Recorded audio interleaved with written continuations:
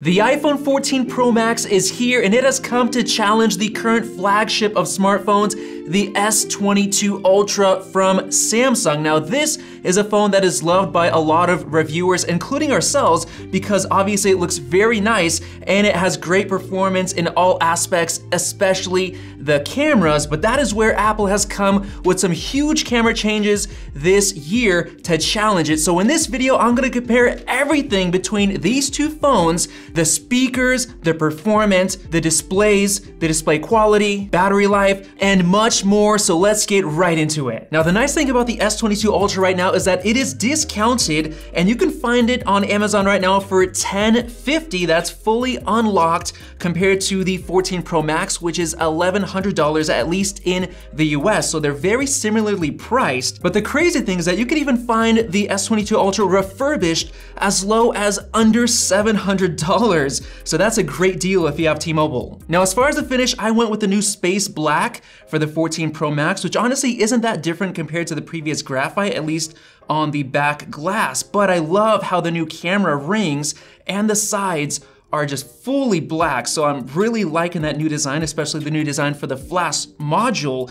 But looking over at the S22 Ultra, I love this new camera bump design that they implemented. It looks so much better than that previous chunky block that they had, especially since they have 4 cameras on the back, and I'll talk about that in just a minute. But in terms of design, they both look great. Now, in terms of comfort, they are a little bit different because the iPhone has these flat sides and the S22 Ultra kind of wraps around in a rounded design, which feels really comfy. However, the corners are just fully boxed off, so that could kind of dig into your palm. But I do like how they have all of the buttons on one side, so you can see the volume right here, and the power button, which is lower on the S22 compared to a little bit higher on the iPhone. But one thing that really sucks for US iPhone users is that Apple got rid of the SIM slot, so that really sucks for people who are traveling and they can't easily switch out a physical SIM, compared to the S22 Ultra, which still has that SIM slot, and you can even put up to 2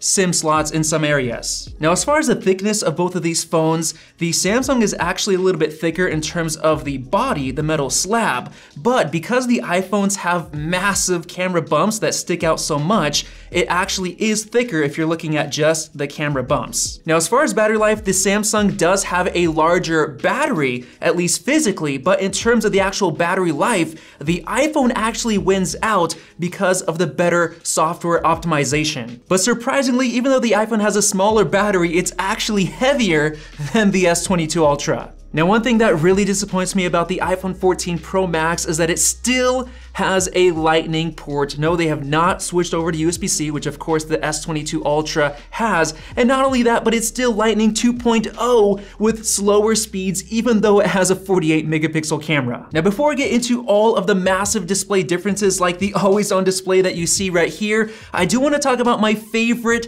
MagSafe wallet of all time, which has a built-in stand and grip that you can use in many different angles. Now, this of course is our partner MOFT's Snap-on wallet and stand, which comes in 4 different colors that perfectly match the new iPhone 14 Pro colors. Their purple wallet matches the new deep purple iPhone 14 Pro color. They've got the beach white wallet to match the gold iPhone 14 Pro. The Misty Cove wallet matches the silver model, and the dark gray or black wallets match the space black on the iPhone 14 Pro. But if you want to mix it up, MOFT also has 15 colors to choose from. Now, what I personally recommend is getting the MOFTMagSafe case, because the magnetic strength basically becomes 2 times stronger. It is incredibly strong, not only for the MOFT wallet stand, but also for all of your other MagSafe accessories. And I also like how the white case kind of offsets the colors of the iPhone that you can see through the transparent window and the matching wallet. And MOFT also has adhesive versions of the wallet for non-MagSafe phones like the S22 Ultra, so check them out using the links in the description below. Now, getting back to the always-on displays,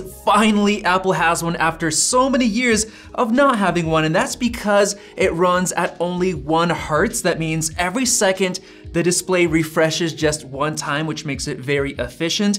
Now, the S22 Ultra, unfortunately, there are reports that it only goes down to 24 Hz, even in always-on display mode, which is wasting battery life. And impressively, the always-on display on the iPhone is really bright. Like, some people complain that it's too bright. But the main difference is that you can actually see your wallpaper on the iPhone at all times. It just dims down and gets dark, but it keeps those colors, whereas on the S22 Ultra, you just have an all black display. Now, the iPhone is limited to just 4 customizable widgets, which you can also put the battery life indicator, just like the S22 Ultra has the battery life on the bottom, which is very convenient, as well as a long list of widgets. And I also like how they have the ultrasonic fingerprint logo right here, so you can just unlock it just like that. But something new with the iPhone this year is that you can swipe from the always-on display to unlock it, which I'm very happy because you used to have to tap to wake it up and then swipe. So it's all in one motion,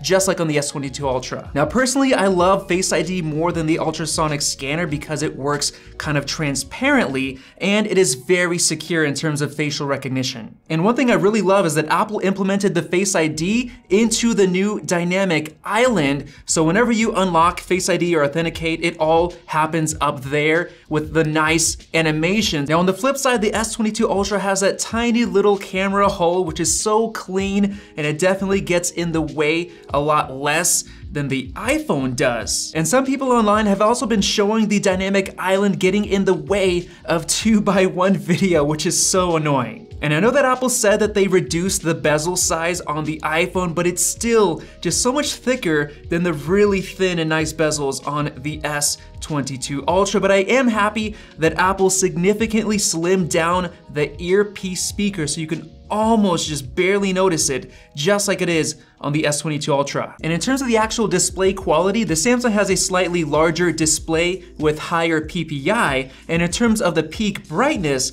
indoors they're basically the same if you max them out. However, if you go outside, you can see that the iPhone's higher 2000 nits of peak brightness definitely help you see the display. Now, this is very interesting. The iPhone's rated up to 1600 nits while watching HDR, but the S22 Ultra is actually brighter in this case. So I don't know what's going on, why it's not going up to the full 1600.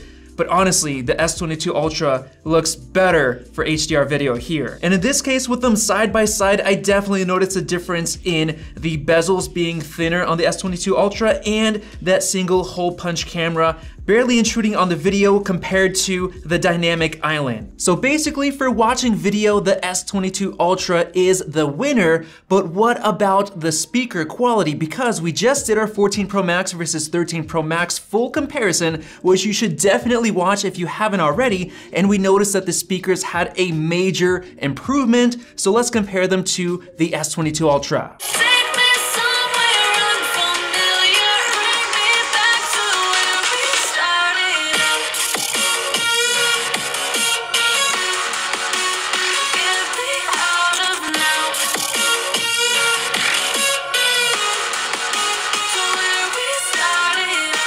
Yes, it's the same song again, and wow, that was a crazy comparison because the S22 Ultra used to be better than the iPhone 13 Pro Max, but this 14 just went crazy in terms of the sound quality and the volume. So it's louder, the separation of frequencies is much better in terms of the sound stage, so you could actually hear the high end kind of cut away from the mids, whereas the S22 Ultra kind of clashes everything together. It doesn't do a good job of separating the different instruments and sounds, and I also hear a lot more volume from the bottom speaker, whereas the iPhone is perfectly balanced between the earpiece and the bottom, so I'm so impressed with the iPhone this year. Now, before I get into the performance testing, I do want to show off something that's totally unique to the S22 Ultra, something that the iPhone doesn't offer, and that is, of course, the S Pen, which is built into the S22 Ultra. I love that it's always there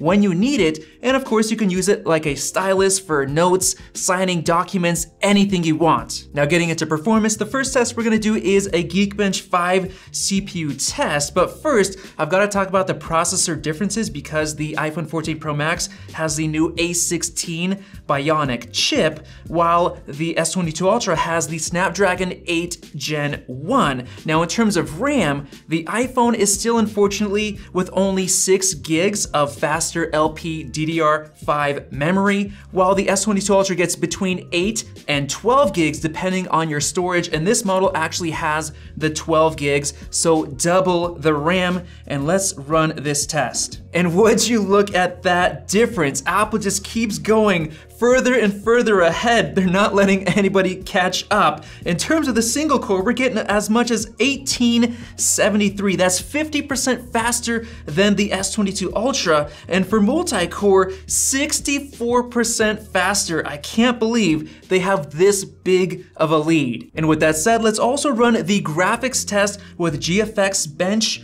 and the 1440p Aztec Ruins off screen. Now, while this is running, I also want to talk about dimming because Apple did say they improved the thermal system, but in our previous video comparing the 14 Pro Max with the 13 Pro Max, it still dimmed. Now, not as much, but it still did, whereas the S22 Ultra, it does an excellent job keeping the display at the brightness that you set it to in terms of gaming and other tasks. And while we wait for the results, I do want to mention a couple of other spec differences. The iPhone has the new Bluetooth 5.3 compared to 5.2 on the Samsung, and the water resistance is 4 times better because it has IP68 at up to 6 meters compared to only 1.5 on the Samsung. And there you go, we have our results, and it looks like the iPhone gets 34% more FPS than the S22 Ultra. And now let's talk about the camera differences. The iPhone has a new 12 megapixel camera on the front compared to 40 on the S22 Ultra. And then on the back, they're very similar except that the Samsung has a physical 10x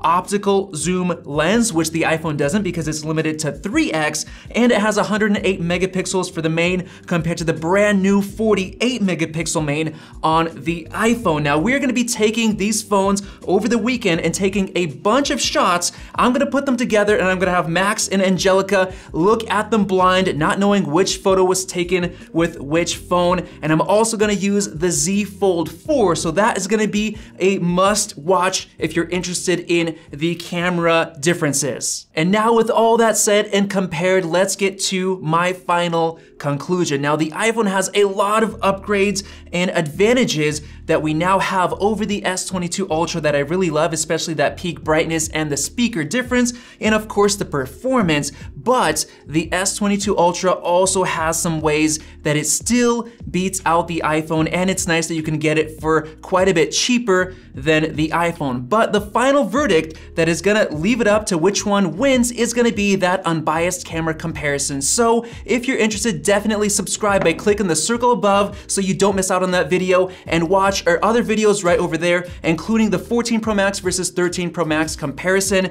Thanks for watching, and we'll see you in the next video.